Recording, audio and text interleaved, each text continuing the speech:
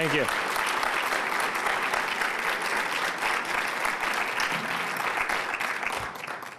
Thank you all for coming. Thank you for having me. Thank you, Hala, for that kind introduction. I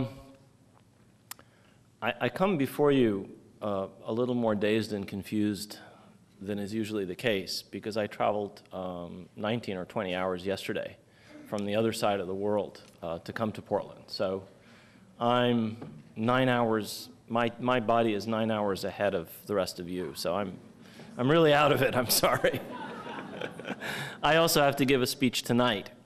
So what I thought I would do today is to say a few words. I'll talk for, I hope, less than half an hour. Leave as much time as possible for questions. I find that questions are invariably the best part of any good talk.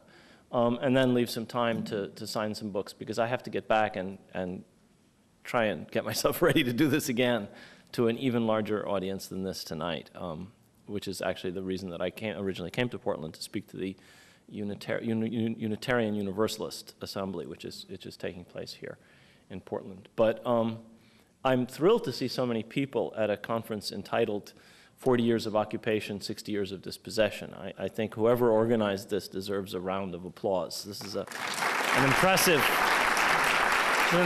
gathering. It's especially impressive at a dispiriting and discouraging time like this. Palestine is in a deep crisis. Palestine has been in a deep crisis for 40 years. The title of this event indicates it. In fact, it's been in crisis for 60 years. The title of the event also indicates it. I think all of you know this. I'm not telling you anything that you don't know. If you know a little more about the history of Palestine, you know that in fact Palestine has been in crisis for most of the 20th century and right up till today. It's one of the things that the book that Hala mentioned, The Iron Cage, tries to explain. Now, I could, if I had the time and the energy, I could lay out for you all the elements of the current crisis. But I think that really is something that's better done on paper than in a talk. There's some things that you really ought to read rather than listen to. And in fact, I think that some elements of the problems that we see today in Palestine are things that have not changed in their essentials. One of them is a concatenation of external forces, which have put the Palestinians in what I call in my book an iron cage. I originally meant that metaphor to describe the structure that the British shoved the Palestinians into during the Mandate, a system where they had to accept a situation in which essentially they didn't exist and another existed before the British would even talk to them. They said, you have to accept the terms of the mandate. The Palestinian leaders would say, but the terms of the mandate don't use the word Palestinian or Arab. It talks about the national rights of the Jewish people, the establishment of a national home for the Jewish people in Palestine. It has 6 articles talking about how the mandate regime is supposed to do this. It doesn't talk about us. Our political rights, our national rights aren't even mentioned. The British would say, you have to accept the terms of the mandate. And I describe that as an iron cage. The metaphor, in fact, is applicable to other externally imposed situations that the Palestinians have faced since the period of the British Mandate. I'm actually not going to talk about that today. I think that that's, again, something better read than listened to. I think, though, that there is something that I do want to talk about, which is also a central element in my book, but I will talk about it in terms of the present rather than historically. And this is a critical element which I think is hard to talk about, but is and many people avoid talking about, and this is the internal element, some of the deep internal problems within the Palestinian national movement. As I try and show in my book, this is in fact an enduring element in Palestinian politics. The inadequacies, the failures, the internal conflicts of the Palestinian national movement in the 30s and the 40s were devastating. It's very easy to blame the British. It's very easy to blame the Arab governments. It's very easy to blame the League of Nations. It is possible to talk about American policy until the cows come home and blame the Bush administration or blame the United Nations or blame the Europeans or blame the Arabs or, of course, to blame Israel. And this is not to say that those are not all targets worthy of blame. But I think most people in this room know about that. So I am not going to talk about those things except in passing.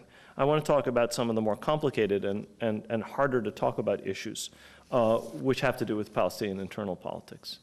Now, Many people who follow Palestinian politics today, in the wake of this devastating fighting that's just taken place in Gaza, have been quick to place blame for the divisions within Palestine on external forces. They've focused, many of them, not I think incorrectly, on the entirely nefarious role played by leading figures in the Bush administration in encouraging, fomenting, and arming a Palestinian civil war. That's not wrong, in my view, to focus on that. Some people go so far as to talk about this or that Palestinian faction or group as traitors or as stooges and so forth. This, to me, is reminiscent of one of the most destructive and damaging aspects of Palestinian politics back in the 30s and the 40s, when takhween, calling other people traitors, was common on both sides of Palestinian politics. And it is, I think, probably a mistake. And I'm not going to do that today. In what I will be talking about this evening, in fact, at the Unitarian Universalist Assembly, I'm actually going to focus on the Bush administration. I'm going to focus on their Manichaean vision, on how that Manichaean black and white, good and evil, axis of evil as against whatever, how that has destroyed Iraq, taken Iraq from what was a unified country to possibly a country that may not remain unified. Take a society that was still barely managing to function and shatter it. Take the structures and institutions of that society and completely destroy them, leaving the country in a state that is almost indescribable. I will be talking about those things tonight. I'm not going to talk about them today. I will say, however, that that same Manichaean vision, that same obsessive, unfortunately, in some measure, religiously derived vision of good and evil has also driven this administration's policy in Palestine and in Lebanon, and has played a share in pushing both of those societies close to the abyss. I would be the last person to minimize the importance of the role played by our own government in all of these crises, whether Iraq or Lebanon or Palestine. But I think I'd be preaching to the converted, frankly, if I talked about that here today. I don't think there's a person in this room who probably voted for George W. Bush. Or if there is, they probably have repented and are hiding their heads in shame even as we speak. This is a man who has the lowest approval ratings of almost any president in modern American history. So it's very easy to pile on to the Bush administration. Many, many, many people now who mistakenly supported the war or supported this administration have seen the error of their ways and have seen the light. I'm not going to talk about that today. I think it's more important to focus on the internal problems of Palestine. If we're going to understand how this very grave situation came to pass, and if you can best understand how you can show solidarity with the Palestinian people. And what I'm going to do is not so much give you history as give you just a little background that I think is relevant to how we got to where we are today. The first thing has to do with a sort of evolutionary process that's taken place in Palestinian politics over the past 40 or 50 years. Palestinian politics have gone through three phases post-48. The first was a phase in which pan-Arab organizations that were Arab nationalist, organizations that saw that a solution to the problem of Palestine had to be found in a larger framework, tended to dominate Palestinian politics. A group called Harakat al-Qawmiyin al-Arab, the Arab nationalist movement, and its offshoot, the Popular Front for the Liberation of Palestine, dominated that first phase. That was the 50s and into the 60s. These were people who essentially understood that you could not do anything to change the situation of the Palestinians through mobilizing the Palestinians alone. You had to do it in a larger, essentially Arab context. And these were the people who dominated Palestinian politics for the first couple of decades after the 1948 war. The second phase was a phase that started in the 60s. And this is a phase dominated by a very different kind of political formation, a group called Harakat Tahrir al-Watani Palestine, the Palestinian National Liberation Movement, which you probably better know by its acronym, reverse acronym, Fatah. Fatah first appeared in the late 50s. It was a clandestine organization originally. It came to the surface in 1965. It came to dominate Palestinian politics by the end of the 60s. And the era of Fatah lasted from sometime in the 1960s through the 1990s. Fatah took over the Palestine Liberation Organization, changed Palestinian politics thoroughly. And the only point I would make about Fatah was that it was a broad coalition. It was a group which argued that the Palestinians had to take the lead in solving their own problems and argued against the pan-Arabist trend that had previously dominated, that before the Palestinians can look to other people to show solidarity with them, they had to get their act together. And this was sort of the line of Fatah. So it was a broad coalition, and it was a group that sort of talked about the Palestinians solving their own problems first, and then going to larger groups to help them. The third phase, which we still seem to be into, though I'm not sure. I mean, I'm a historian, I talk about the past. It's very hard for me to talk about how things may go into the future. But where we seem to be today is a third phase, in which a third group has begun to take the lead. And this is essentially a group that grew out of an Islamic trend in Palestine, grew out of the Muslim Brotherhood organization, which is originally an Egyptian party, which had branches all over the Arab world, which have developed independently. And this is the trend that led to the formation in 1987 of a group which we all know now, Hamas, Harakat al-Muqawama al-Islamiyya, the Islamic resistance movement. And Hamas has been growing in strength essentially since the late 80s. So the period of the 90s up to the present seems to be, though I'm not sure how long this will necessarily last, a period in which Hamas has dominated. And about Hamas, only a few things are necessary to say. The first is that rather than just being a Palestinian nationalist organization, though they were that, and rather than being a pan-Arab organization, they saw things in terms of Islam. They argued Islam is the solution. They argued the Palestine question has to be solved within an Islamic framework, and they had a whole analysis that followed from that. So these are the three, this is how we got, as it were, to where we are today, through these different phases. And to say that we went through different phases doesn't mean that any of these things have disappeared. The Popular Front for the Liberation of Palestine still exists, the group that grew out of the first trend. Fatah is still a very powerful organization. It's still there. It still has a presence. So to say we've gone through three phases doesn't mean that one thing has replaced another, is simply to say in one period, one trend dominated, in another period, another, and today a third trend seems to be dominating. That's the first piece of background that we have to have. The second piece of background we have to have, I think, to understand the mess that we're in today, is to understand what Oslo was, what the Palestinian Authority is, how it came to be that we have a situation where we are in the 41st year of occupation, and there is something called a Palestinian Authority in the West Bank and the Gaza Strip. I was a member of the Palestinian delegation at Madrid and in Washington from October of 1991 until the summer of 1993. And behind our backs, the PLO leadership had begun secret negotiations, which ended up in Oslo, that produced the Oslo Accords. I had absolutely nothing to do with this. We didn't know what they were doing when they did this. We were negotiating on a completely different track, in a completely different way, to achieve something that I think might have been completely different. But Oslo produced something that was initially intended to be an interim arrangement, by insistence of the United States, by insistence of Israel, that there be no discussion of any of the major issues between the Palestinians and the Israelis. Now, you may have thought that there have been negotiations going on since 1991. There have been talks going on, but there have not actually been negotiations about the major issues between Israel and the Palestinians, except once at Camp David in the summer, in the summer of 2000.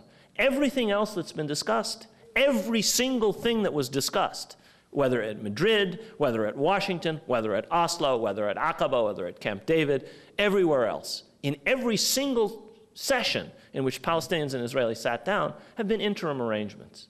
The Palestinian Authority is a product of those negotiations.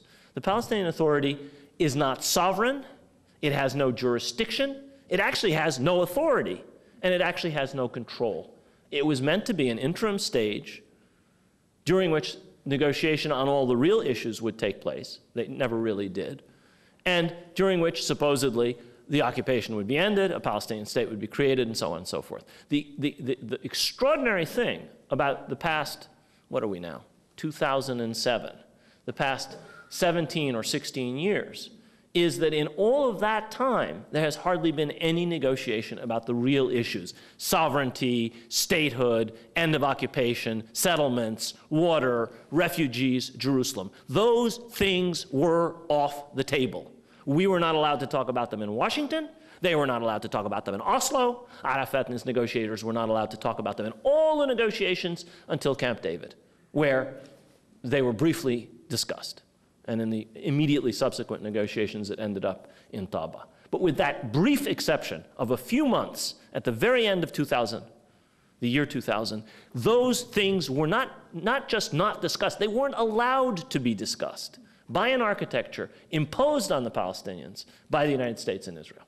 So what the Palestinian Authority represents is not a state, is not a sovereign body, is not a body that has jurisdiction, authority, control. It is an interim authority essentially intended to manage this situation until a negotiation for the resolution of what are called final status issues: occupation, statehood, sovereignty, refugees, Jerusalem, and so on, could take place. It's very important to understand this, because one of the things that the media makes it look like is that there's some sort of symmetry between an Israeli state and a Palestinian state. There's a Palestinian authority, there's a Palestinian president, there's a Palestinian parliament, there's a Palestinian police force, there's a Palestinian government, they tell us, and on the other side there's an Israeli this, that, and the other. This is false. This is fundamentally false.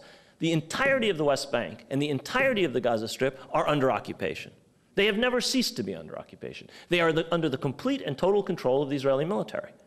You cannot enter, you cannot leave. You cannot import, you cannot export. You cannot fly over, you cannot travel by sea or fish without the permission of the Israeli security forces. You cannot register a child, you cannot bury somebody, you cannot do anything of any importance without the approval of the Israeli occupation. This includes Gaza. Even Gaza, from which the Israeli army has withdrawn, from which the Israeli settlers were removed, is still, from the outside, under occupation. It is under the complete, total control of the Israeli military, as is the West Bank, into which the Israeli military carries out regular incursions. So we have been given an entirely false, an entirely mistaken impression that there is some kind of symmetry as between two, more or less equal parties. Simply not the case. There is a party that occupies, that controls, that is a sovereign state, that has international representation, and so on and so forth, and there is a party that is under occupation, and that has absolutely no sovereignty, no jurisdiction, no authority over the territories for which it's nominally responsible, which is to say the West Bank and the Gaza Strip. And to understand the fighting, to understand the internal conflict that the Palestinians have been engaged in, you have to understand this. They're operating within this pressure cooker of an occupation. They're not operating in their own stage, in their own state, in their own territory. It belongs to them. I mean, it's not to say it's not theirs, but it is not a territory which they control. And this is the second point that's very important. The third point that's important, and it has to do with the phases that I talked about, is the degree to which, in particular since the death of Yasser Arafat in 2005, but that's only one sort of step in this downhill process. Since the death of Arafat in 2005, there has been a decline in the ability of Fatah to dominate Palestinian politics. Now, I lived in Beirut for many years. I actually saw this very close up. Fatah was hegemonic in Palestinian politics for decades. They played every kind of game you can think of. They knew how to win elections. And let me tell you something, folks. Winning elections is not some kind of platonic process. I lived in Chicago for 17 years. And I can tell you things about democratic elections, which would turn those of you whose hair is not white, white. Politics is an ugly business. Democratic politics can be an ugly business. And Fatah knew how to play that game, and it knew how to play all kinds of other games. It knew how to play the patronage game, the jobs for the boys game, Chicago stuff, not things that are that hard to understand. Anybody who knows anything about politics knows what I'm talking about. And they did it in a manner that was almost effortless for a really long time, from the 60s through the 90s. In fact, they're still doing it in some respects. But their ability to dominate Palestinian politics, their ability to achieve their ends has declined precipitously. And there are many reasons for that. But it has to be said, over the last many years of Arafat's life and since his death, it's very, very clear that the capability of Fatah to deliver almost anything has diminished radically. In negotiations with Israel, they've proved their utter incompetence. They did a terrible job negotiating at Oslo. Some of you have read Edward Said's critiques of Oslo. Some of you may have read some of my critiques of Oslo. There's a critique of Oslo in my book. I could talk about it in questions if you want. The mistakes that were made there were horrifying. They made terrible mistakes in terms of governance, of this miserable, emasculated, bastard authority, which is what the Palestinians emerged from the Oslo process with. There were, even under those very difficult circumstances, under that very low ceiling, there was an opportunity to do something which basically they failed to do. They failed to establish a rule of law. There was nobody preventing them from establishing a rule of law. It wasn't like the Israeli army came in and said, you can't have a rule of law. It wasn't like, Dennis Ross would come in and wave his big finger. That was a Palestinian failure. That wasn't, the United States forced us not to have a rule of law. That was a Palestinian failure. It's not like that somebody was coming in and telling them, you must take bribes, you must steal. Corruption was not a function of occupation. Corruption was not a function of the Americans dominating the negotiating process. That was a homegrown problem. That was an indigenous problem. And so Fatah, over the last many, many years of its dominance of Palestinian politics, basically has lost its ability to operate effectively. This contrasted with what Hamas was doing. Hamas was effectively providing social services at a time when Fatah was basically rewarding its cadres, sending their kids to university abroad, paying for their medical treatment, buying cars, building villas, giving jobs to people who were politically reliable, and so forth.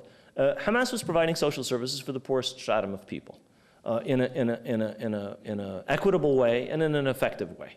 At the same time that Fatah was showing how corrupt they were, how vulnerable to the perks of power, Hamas was showing itself, at least it appeared to be, incorruptible. And finally, at a time when Fatah was doing a terrible job of negotiating with the Israelis, basically giving away the store, Hamas took a very tough line. Now, when I say this, and when I talk about the fact that all of these things led to the election result of January 2006, the Palestine Legislative Council elections that Hamas won, I want to stress two things.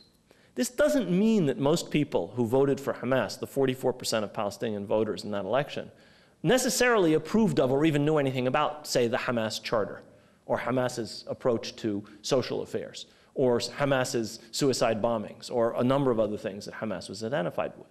They were voting for two or three things. First of all, they were voting to throw the bums out. Okay? You can understand that. I mean, people are going to throw the Republicans out with any luck, simply because they have so grossly mismanaged everything from New Orleans to Iraq that anybody would be preferable to most American voters than those people, which doesn't mean people who are Republicans are going to vote against the Republican Party because they've changed their beliefs. No, it's because they don't think these people deserve to be supported. And that's basically one of the things that happened to Fatah. A second thing that happened to Fatah was that people said, these other folks actually have managed to provide social services. They've actually been incorruptible. These guys are as corrupt as the day is long. Let us see if somebody else can give us better governance. This was a demand by people living in the impossible conditions of occupation that the circumstances of their lives, which could be controlled by the Palestinian people themselves through this Palestinian Authority, be improved.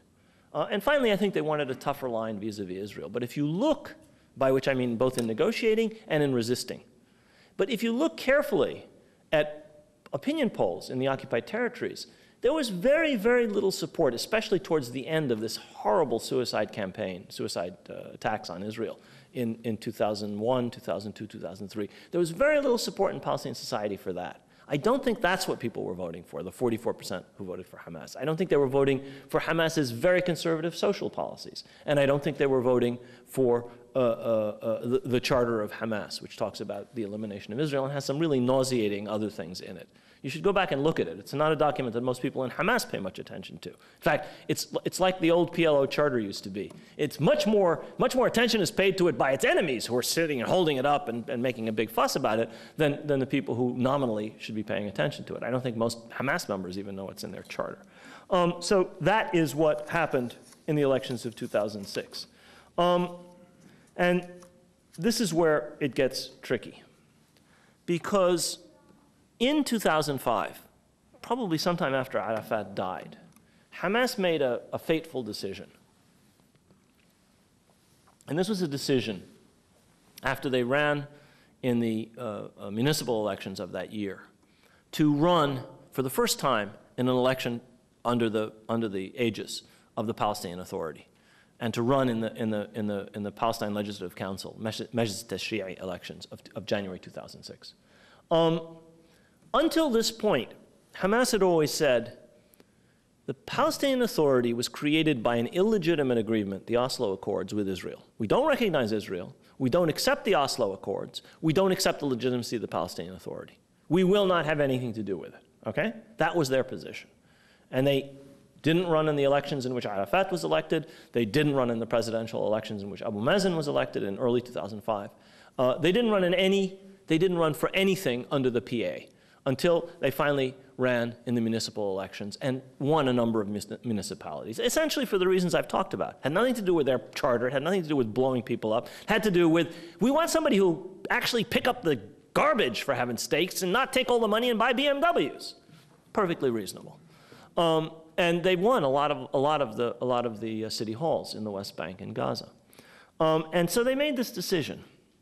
But I want you to think about this, because in agreeing to run for elections for the Palestinian Legislative Council, they were in effect accepting the legitimacy of Oslo, of the Palestinian Authority, of the agreements with Israel, and in essence accepting the PLO's position, which had negotiated these agreements, vis-a-vis Israel. Now, they never said that, but that is what running in those elections meant, whether they liked it or not, whether they accepted it or not. And then, to everybody's surprise, including people in the occupied territories, including Hamas itself, international observers, Hamas went and won. They won 44% of the vote as against Fatah's 43% of the vote, but for reasons that have to do with the way the districts were divided and the incompetence of Fatah in running its own election campaign, it's the kind of thing that they, in the old days in Beirut, they would never have done. They would not have lost this election. They would have won it one way or another. But they simply hadn't the competence that they used to have. And so for a variety of reasons, a 44-43 result turned into a thumping, a huge Hamas majority in the Palestinian Legislative Council. And I think the first question is, even though you can sort of defend Hamas to some extent by saying, well, they had no idea they would win, the question nevertheless is, what were they thinking? You say you are a resistance movement that doesn't accept the legitimacy of Israel. Fine, well and good. You have this charter, horrible document. You have been carrying out all these suicide attacks, though for 2 years they had completely stopped those. And you denounce the legitimacy of the Palestinian Authority. You denounce the process whereby the Oslo Accords were negotiated, and you're running for the Legislative Council that's created under this system? It just does not compute. There's a fundamental contradiction there. And now you have won the election, and you have taken over responsibility for governance of the Palestinian people, and you don't accept Israel. The Palestinian Authority is a part of the occupation regime. The Palestinian Authority exists to issue passports and documents to Palestinians who have been vetted by the Israeli security services. It exists to provide the Palestinian side of the Israeli control mechanisms whereby people enter and exit. It exists whereby imports and exports approved by Israel that go through Israel can then go through Palestinian hands. It exists to be the junior partner of the Israeli occupation. That's what the Oslo Accord said. That's what Hamas used to criticize it for. And Hamas took over governance of that Palestinian Authority, while at the same time claiming to be pure and true to their principles and so on and so forth. What were they thinking? I'm going to come back to this, what were they thinking, when I talk about what has just happened in Gaza, because it gets worse. The second thing that happens as a result of these elections is a thoroughly undemocratic and irresponsible response on the part of Fatah.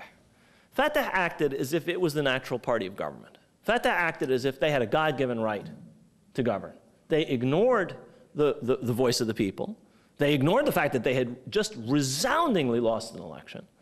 And they refused to accept that you've been beaten, put your tails between your legs, go off in a corner, fix yourselves up, change yourselves, and maybe by the grace of God, you may come back and be have the right to represent the Palestinian people. They acted as if something had been stolen from them, which was their property, which is the right to govern. And they did not have that right. Their behavior was, and this is not true of every leader of Fatah, it's not true of every cadre of Fatah, it's not true of the entirety of Fatah, but my son who was living in Bethlehem said to me the other day on the phone, I remember the day of the elections, the way the Fatah people were behaving, and I said, this is not going to be good. They've just gotten whipped.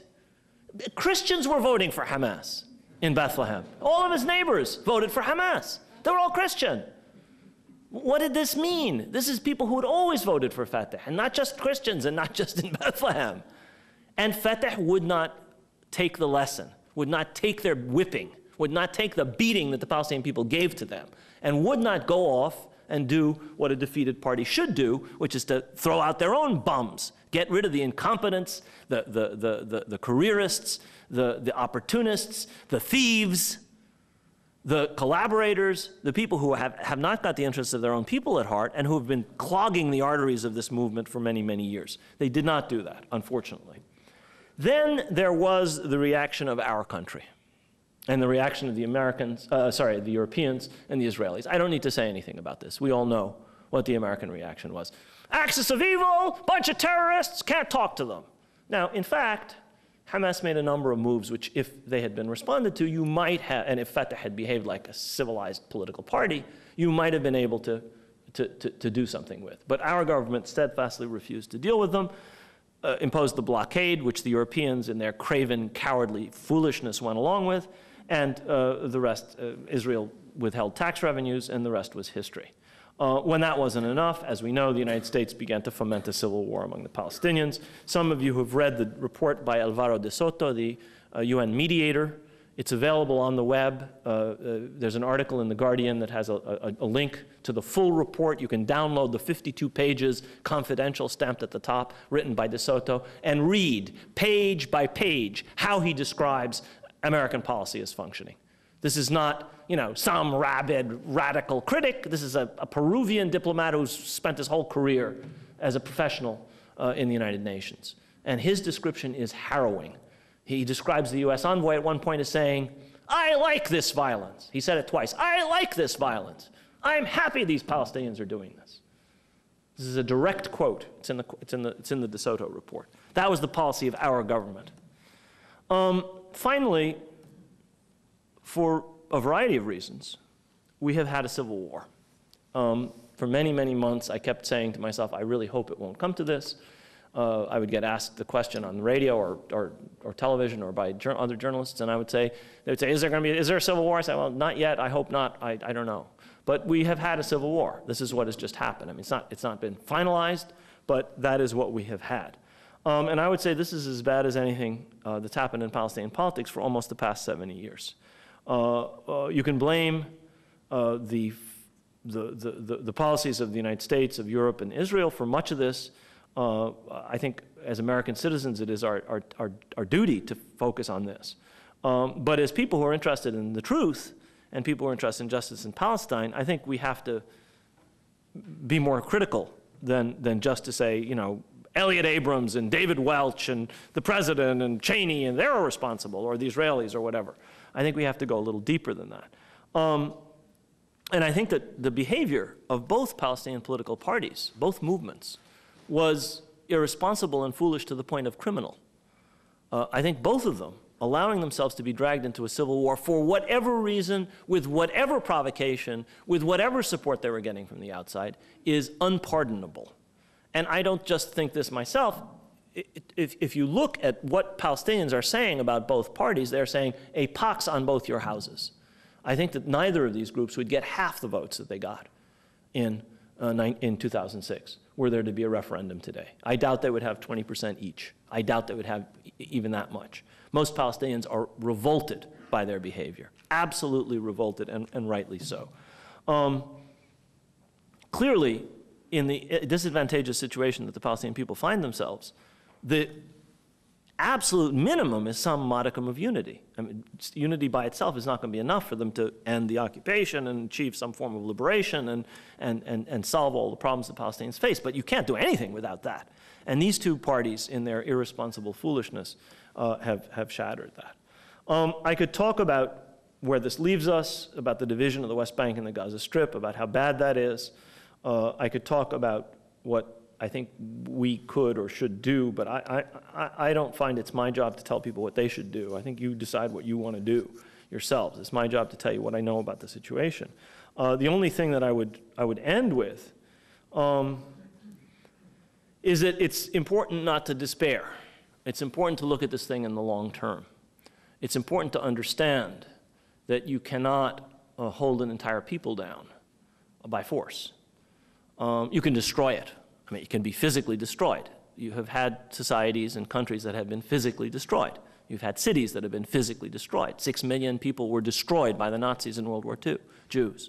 Many millions of others were destroyed. You can do that, but if you don't go to that level, you cannot, by force, achieve what the United States and Israel are trying to do. That's the first thing we should always remember. The second thing we should remember is that the strength of the Palestinians, if you look at the past 100 or so years, has not been their political institutions, has not been their political parties, has not been the various movements or leaders who have mainly badly represented them.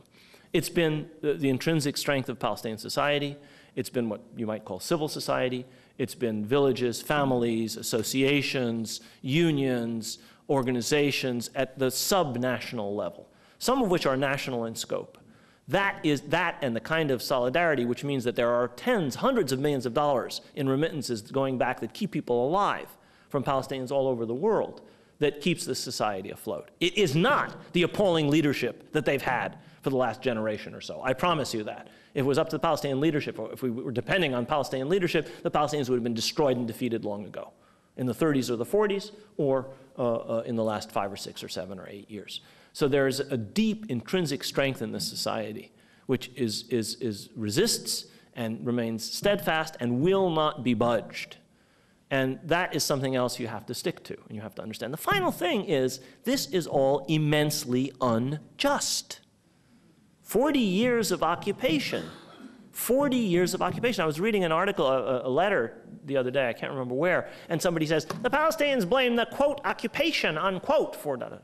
We can't let them get away with that. This is an occupation. Every important decision in the life of every Palestinian living in the West Bank and the Gaza Strip in Jerusalem for the past 40 years, 2 full generations, has been taken by corporals and sergeants and generals of the Israeli army. Every single important decision in the lives of 4 million people for 40 years has been taken by the Israeli security establishment. They have absolutely no choice in an enormous range of things that we would never accept not having for ourselves. It's not just self-determination, though that, of course. It's not just having a state.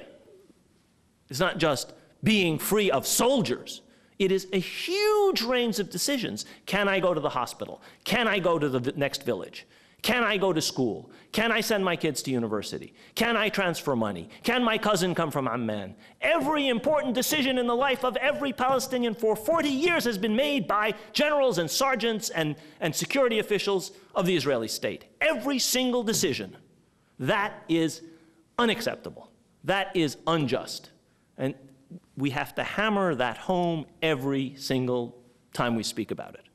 The second thing, and I'm going back to the other part of the title of this event, is that for 60 years, people who lived perfectly peaceably in their own homes have been deprived of that right. People who were made refugees in 1948, 59 years. I should know, I was born in 1948, it's exactly my age. 59 years and counting, have been deprived of the right either to return or to obtain compensation for their property. We're Americans. Private property is the foundation of this country. Why is our property sacred and other people's property not? Why are our homes sacred and other people's homes not? There's nothing very hard about that for people to understand, okay? This has nothing to do with Zionism. This has nothing to do with Judaism. This has nothing to do with Arabs. This is a simple question of why, if somebody lost their property in Prague in 1938, or somebody lost their property in Eugene in 1961, do they still have a right to that property? And people who lost their property in 1948 or lost their homes don't have a right to it, or if not a right to it, at least a compensation for it. These are simple things. Anybody can understand these things. This is not rocket science, okay? And so this is what I leave you with. There is an element of justice here we should never forget. There is an element of irreducibility of the Palestinians we should never, never, never forget. And finally, we should not despair. This is a very bad time in Palestinian history. Almost every speech I've given for the past, I don't know how many decades, begins with, this is a very bad time for the Palestinians. This is a particularly bad time for the Palestinians. But the points that I ended with are still valid. And I thank you very much. You've been watching a lecture by Professor Rashid Khalidi. In a moment, we'll return to the question and answer segment of this program. The lecture was delivered on June 23, 2007, in Hoffman Hall on the Portland State University campus in Portland, Oregon. Rashid Khalidi is the Edward Said Professor of Arab Studies at Columbia University in New York. He is also director of the Middle East Institute in the School of International and Public Affairs at Columbia University. Professor Khalidi has written dozens of articles on the Palestine-Israel conflict and more broadly on U.S. policy in the Middle East. He is author of several books, including Palestinian Identity, Resurrecting Empire, Western Footprints and America's Perilous Path in the Middle East, and most recently, The Iron Cage, the story of the Palestinian struggle for statehood. He is a contributor to the recent collection of essays, The War on Lebanon, A Reader, and served as editor for another collection, The Origins of Arab Nationalism. And now we return to the lecture by Professor Rashid Khalidi. The first question for Professor Khalidi was, if neither party, Hamas or Fatah, could get more than 20% of the vote at the present time, who would? Well, what I meant to say is they've really lost an enormous amount of support. The problem is these two parties have a lot of money, still have organization, and they have guns. And there's not going to be an election, unfortunately. You can be sure that they'll avoid that. So what I was trying to express with that is that I think both parties have really very much weakened their own support in Palestinian society by their own behavior. It's a good question. I don't know who would. The problem is the third force that everybody would like to emerge has not got organization, money, or guns the way that Fatah and Hamas do. That's really one of the problems. Sir. The next question for Professor Khalidi was about the U.S. government's continuing to decline dialogue with Islamic states, the refusal of any kind of meaningful engagement. What is the likely reaction from Arab people in the street? Yeah. Well, I don't know what the reaction will be, but I'll comment on what I think of the policy that you're talking about, of refusing to talk to certain countries. I'm bemused when I see that Assistant Secretary of State Christopher Hill is in North Korea. Because if you remember the original axis of evil, it included Korea. Now, evil, by my eschatology, is something you can't negotiate with. Evil, by its nature, is off there and can't be dealt with except by good destroying it. But Assistant Secretary of State Hill is in Pyongyang, and they're going to close their reactor, by God. So obviously, there's evil, and there's evil. And obviously, in the blind eyes of the people who make policy in Washington, something about Iran and something about Hamas and something about Hezbollah and something, as the questioner said, about certain Islamic countries and movements is more evil than the country that actually has developed atomic weapons on these people's watch, which is to say North Korea. So I think that we should be, I mean, if you're going to talk about this, if one wants to make an issue of this, I think there's a fundamental contradiction there. Are you fundamentally anti-Muslim, one should ask them? I mean, is this what it really is about? Are you really engaged in a crusade against these evil people who have the wrong religion? I mean, what is it about North Korea that enables you to negotiate with them? Is it that they have nuclear weapons and you're scared of them? In which case, the only lesson for the Iranians is, by God, get nuclear weapons quickly. Now, I'm not sure that's what they intend, but that would seem to be the logic of if there is logic, to the position of this administration. And I think it's a very serious question. I think that anybody who looks at the results of the policy of not negotiating with the Cuban regime over the last 40-odd years can see how brilliantly unsuccessful that has been. Obviously, engagement is the only way to deal with issues. Obviously. If there were an actual attack on the United States, that would be a different issue. But we're not talking about that. We're talking about potential threats to the security, maybe of somebody sometime in the future. Why can that not be talked about? I don't understand it. And I think that that should be hammered. Partly because there's a very important element, even in the rather stolid, turgid, very unimaginative foreign policy establishment of the United States, which understands the foolishness of the current policy. I mean, go back and look at the Baker Report. These are not people who are radicals. Hamilton and Baker are as establishment as they come. And they said the same thing that you're saying and that I'm saying. So it's not like we'd be hammering on a closed door. Many people in the United States actually have the sense to understand that. Sir. The next question has to do with the Gaza Strip. Not what Israel will do about Gaza, but what will Egypt do about Gaza? Well, Egypt has a problem. The question was, what is Egypt going to do about Gaza? Egypt has a problem. The Gaza Strip is immediately adjacent to Egypt. The Hamas movement is an offshoot, a branch related to the Muslim Brotherhood in Egypt, the major, at the moment, the major opposition party to the regime. And Egypt has spent an enormous amount of energy trying to broker arrangements that have completely collapsed between Fatah and Hamas. I don't know what the Egyptians are going to do. They're about to host Abu Mazen, Mahmoud Abbas, in a summit with Ehud Olmert and King Abdullah, I believe on Monday, or what's today? What's today? Saturday. Okay, I have no idea where I am or what day it is. I'm in Portland and it's Saturday. On Monday, I believe it is, President Mubarak at his favorite summer resort of Sharm el-Sheikh will be hosting a summit. I'm not sure that's the way to go. I would hope that the Egyptians and the Saudis and other Arab countries act responsibly for a change, and the Jordanians, and try and reestablish something of the accord within Palestinian politics, which is an essential precondition. You cannot destroy Hamas. Hamas has a core base of support, it always did, in the 15 to 25% range. It has very much stronger support in the Gaza Strip. Now, I've argued they've lost much of their support. What they've lost is the people who really weren't their core support.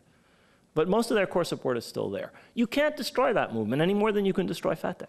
And to suggest doing so is incredibly foolish, or means you really want to destroy the Palestinian national movement, which I think is what many of the people in the White House really wanted to do. To the extent to which Arab governments lend themselves to that policy, they are making a grave mistake, in my view. Yes? Thank you. Do you think that do you think a worldwide exposure of the U.S. government's role in the September 11th events could cause a reduction in this demonizing of Arabs and Muslim people that we've seen since 2001? I think I know what you're talking about. My son keeps giving me books on this subject. I read them. I'm not convinced, to tell you the honest truth. I think the administration exploited the events of September 11th shamelessly. I think that it was grist to their mill. I think that there was a level of incompetence and slovenliness and blindness that's quite extraordinary in Washington. I don't think that the administration concocted the events of September 11th. So I don't think that beating that drum is going to get us anywhere. But who knows? I'm not convinced by it. I've had arguments with my son on this for a long time. Yes? You said in your talk that the United States and Israel would not be able to achieve what they're trying to achieve through violence unless they are somehow able to destroy the Palestinian people, and that's not possible. Right. So could you comment a bit more as to what you think currently our government is trying to achieve over there? You mentioned destruction of the Palestinian nationalist movement in responding to the earlier questioner, but could you say more about your own ideas of what we're trying to do? what the administration is doing in the Middle East as a whole is fighting a sort of holy Cold War against Iran, what they see as terrorism and extremism. I'm writing a book on the Cold War, the real Cold War, the American-Soviet Cold War in the Middle East. And I'm struck, I'll be talking about this tonight actually, I'm struck by the parallels between the sort of Manichaean vision of the other, which drove Washington from 1945 until 1991, and the way in which that same blind, foolish reductionism is driving this administration. They see every single manifestation of opposition to their policy or to their stooges all over the Middle East as part of a vast conspiracy. They see it's all connected. They have not got the discrimination or the knowledge to understand that Hezbollah does not equal Hamas, does not equal Syria, does not equal Iran, does not equal Al-Qaeda, does not equal Saddam. They actually believe, many of them, or believed, in that set of connections, every single one of which is false. I mean, there are connections between some of those things that I mentioned, but that this equals this equals this, which is really basically the way they see things, is fundamentally false. So what they are doing is fighting what they see as a single war. I mean, it's a Cold War. It's a covert war. It's a war carried out by getting people to blow other people up or getting people to assassinate people, or, you know, it's not done directly, except in Iraq. And in Afghanistan, where we actually have soldiers fighting, we're not directly engaged in a hot war, which is two big exceptions, obviously. And in both of those places, it's more complicated even than I'm talking about. But throughout the region, what the United States is doing is engaged in what this administration is doing, is engaging in what it sees as a vast campaign against a single conspiracy, terrorist extremist conspiracy. This is based on a fundamental misreading of every single situation, whether Lebanon or Palestine. And in the specific case of Palestine, what they're trying to do is, I think, in my view, is to get Palestinians to destroy one another, such that Hamas is destroyed by Fatah, and get Fatah and the Palestinian Authority to accept whatever arrangement the Israelis want to impose, or not impose. And given that Israeli policy for the last 6 or 7 years and more, really, has been to not negotiate, not propose a solution, not deal with anything, that's what the administration wants. On this issue, I don't think they have their own policy. The most important man in Washington, as far as the Middle East is concerned, is a gentleman by the name of Elliott Abrams. Now, if you think that Elliott Abrams, who was indicted and convicted of a felony of lying to Congress back in Iran-Contra days, is trying to sow democracy in the Middle East, you need to have your head examined. These people are not Democrats. Negroponte is not a Democrat. Poindexter is not a Democrat. And Elliott Abrams is not a Democrat. They've subverted our democratic process. They are convicted felons in some cases. And the felony they convicted is a felony against democracy. When you lie to Congress and subvert the intent of Congress as a paid official of the United States government, you have certified that you can never use the word democracy. So this administration, claiming that it's trying to spread democracy, is like a bunch of pyromaniacs saying that they're the fire brigade. It's absolutely absurd. It has nothing to do with democracy. It has nothing to do with anything but the campaign I talked about. What is your opinion, and what do you think is the opinion of most Palestinians concerning the practicality of a one-state solution versus a two-state solution? I wouldn't be able to tell you what the view of most Palestinians is. I have no idea what the view of most Palestinians is.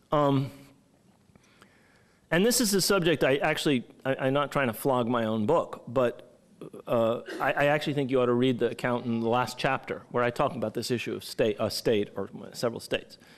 And I actually think that the main thing the Palestinians have to worry about, rather than one state or two states, is how they get out of the state that they're in right now.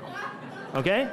So, you know, I really think that talking about where we would get to if there were a unified Palestinian national movement which was able to effectively act such that it could change the situation in Israel and the United States, such that we could get anywhere from where we are, is so far in the future that I actually think it's a little bit destructive to waste a huge amount of energy dealing with it.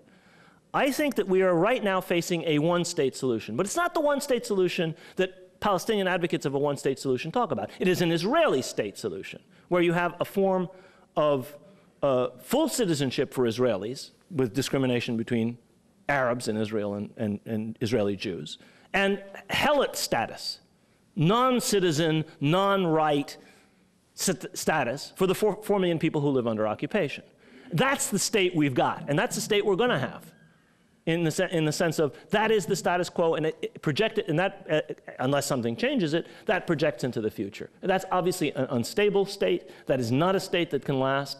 You cannot have that kind of worse than apartheid situation with Bantustans in the West Bank and an open-air prison camp in the Gaza Strip forever. It necessarily, inevitably will explode one way or another. It will break down one way or another. But that is what we've got. Now, how we get from that to somewhere else is what I'd like to have somebody who wants to talk about the future talk about. Not, you know, we should have this kind of one state, or no, we should have two states. We're nowhere near a negotiation for two states. And getting most Palestinians who, until recently, wanted a state of their own, and most Israelis who still want a state of their own, to accept one state is a Herculean task. So I actually think that it's a little bit like trying to figure out how many angels can dance on the head of a pin to discuss one state or two states. I mean, each of them, to my way of thinking, has grave disadvantages. And each of them has, you know, partisans. So I read what I say in my book if you want, you know, more detail than that. I understand your reference to the felons in government today, in the administration. I think you need to go, and perhaps you have, a step further in quoting the former U.S. Congressman from Illinois, Paul Findley, who says they are bribed felons. He has been through that experience in terms of Israel and its AIPAC lobbies, type lobbies, bribing and holding hostage our government, which would explain to a degree our government's stance in behalf of Palestine, of Israel. My question for you is, what is it that has convinced the American people to fundamentally be supportive of Israel? I think in terms of one name to illustrate it, Mortimer Zuckerman, who is the publisher of U.S. News and World Report. Others like him, I'm asking you, have Israelis increasingly gotten control of the mass media, and so that we're being convinced of their point of view? Or is it simply that our mass media is completely out of it and doesn't understand? I don't think the question is about the mass media. I think the question has to be, if you're a politician, what's in it for you in opposing Israel? Okay? And the mass media is part of it, but where is a body of voters in the hundreds of thousands or millions whose vote will depend on somebody not voting in favor of Israel and voting in favor of Palestine? Now, there is a block of voters, people who will give millions, tens of millions of dollars, and will deliver district after district. And when I say deliver, I mean deliver. Really, their votes are there on the other side of the issue. There is simply nothing on our side of the issue in terms of political weight in this country. I'm really sorry for people who believe that there's a great conspiracy. There's no conspiracy. There's votes, and there's money, and there's organization. And on the other side, there are no votes, and there's no organization, and there's no money. It's a no-brainer. I mean, a politician would be a moron to put her or his head into the meat grinder of opposing people who have money, organization, and votes. Whereas on the other side, there are none of those things. I mean, this does not require conspiracy theory. And it's what you say about the press. I mean, God knows, I live in New York City. I have the New York Daily News, I have the New York Post, and I have the New York Sun, which is the worst of the lot. Not to speak of the New York Times. And that's what people read in New York City. So I know about the media. I deal with it all the time. But that is not the core of the problem. The core of the problem is the politicians who are not just worried about what the media will say. They're worried about the fact that people like us don't have a block of votes. People like us cannot deliver the checks that they need to run the disgusting machine that is an American political campaign. And people like us don't have organization. So when and if we had those things and then there were still some sinister, tenebrous conspiracy preventing, then we might find that that's not enough. But I think in the absence of all of those things, which seem to me to be the obvious answer, we shouldn't really need to look very much further. There will be a day, not very soon perhaps, it'll maybe take a half a generation, when you will have as many Arab Americans and as many Muslim Americans in journalism schools and in law schools and in medical schools and so on and so forth as you have Jewish Americans. But that's not going to happen today and tomorrow.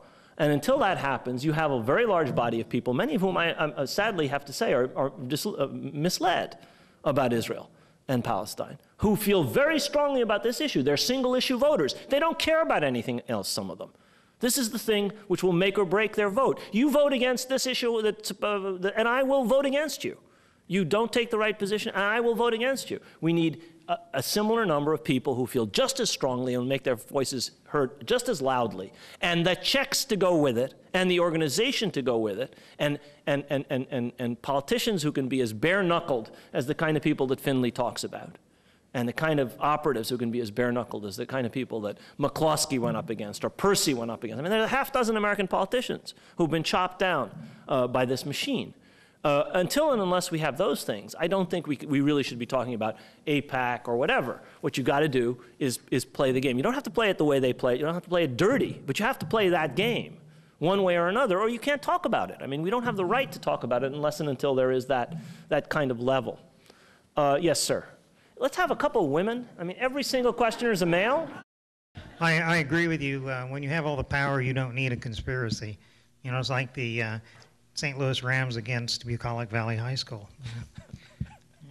Anyway, I'm a psychologist, and when I think about the one state, two state, you know, what I see in Palestine is a state of depression. Yeah. I mean, you're describing, as everyone else has, you know, the basic conditions of depression, which are hopelessness and helplessness. And anytime you have a colonialized population like this, you see the same thing. You see this fratricidal kind of thing like you see with Hamas and Fatah. Yeah. I mean, I'm trying to imagine what France would have been like if Normandy had failed and we still had, you know, Vichy against La Résistance for 40 years. So I don't see any solution except rescue. I mean, I don't think Palestine has the power, the will. They can't do it on their own. Yeah. They need a rescuer to come in. And do you see any on the horizon? Well, let me say something about situations, colonial situations and situations of occupation. What you say about depression is true, but there is something else in those situations, which is resistance. And that is there now in various forms, and it's been true in every colonial situation. I mean, Palestine is not unique in that respect. It has unique aspects. Every colonial situation does. Every situation of occupation does. But in those situations, just as there is depression and just as there is fratricidal internecine conflict, in some cases triggered by the colonizer, there is always, inevitably, in various forms, resistance. There was in Algeria, there is in Palestine, there is in every situation of occupation. So I wouldn't picture it entirely as gloomily as you do. And for the last question.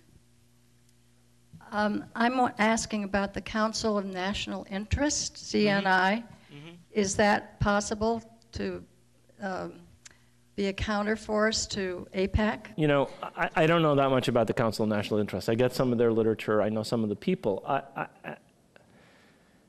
I sort of made a decision a little while ago, which was I can do a couple of things reasonably adequately.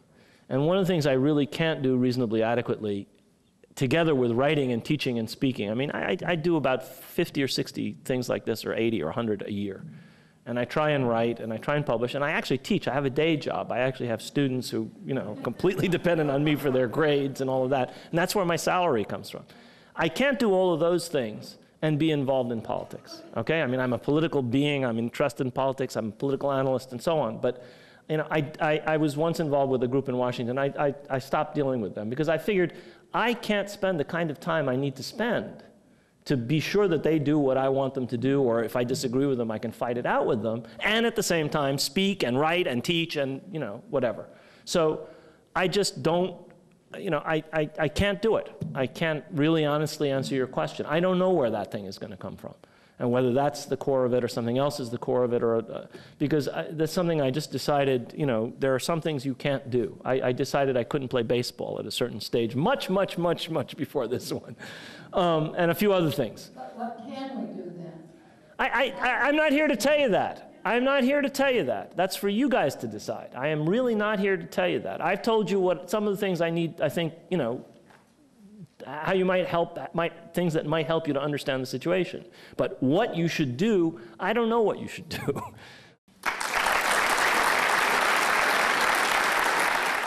You've been listening to a lecture by Professor Rashid Khalidi.